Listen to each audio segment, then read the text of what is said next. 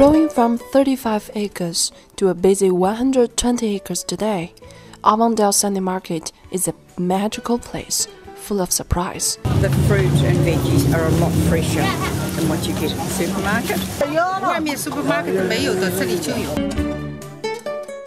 There is a lot of fun, there is a lot of incredible deals, and searching for the best deal is part of this fun. When I was real small, I always used to come in. The whole family is just cheap. I don't know, I guess it's just a lot of people from different countries in one spot and different types of foods and yeah.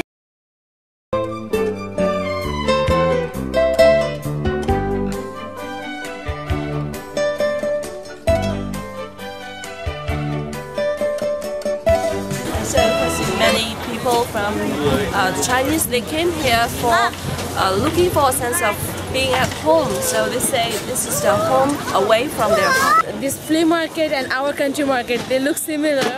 And it is very good, like, you know, we feel like at home.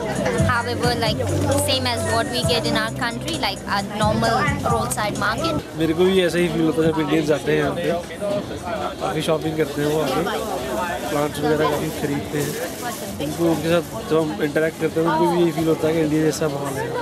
New Zealand being a multicultural country, I think it's a great thing because it brings in different cultures and different background and different knowledge actually, which contributes to the economy as a rise.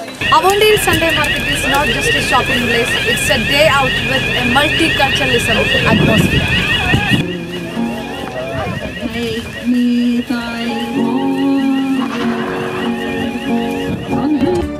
Objects have emotional significance for us.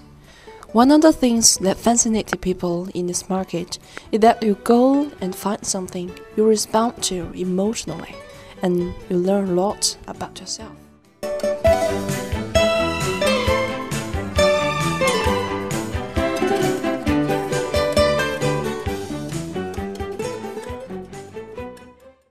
It's much more excited than being in a mall, cause it's outdoor and you are outside. There is lots of energy, that's what a market should be. Lots of color, lots of flavor, lots of mixture of everything. You can never stop, cause it's in your blood. Want to go home and watch the replay?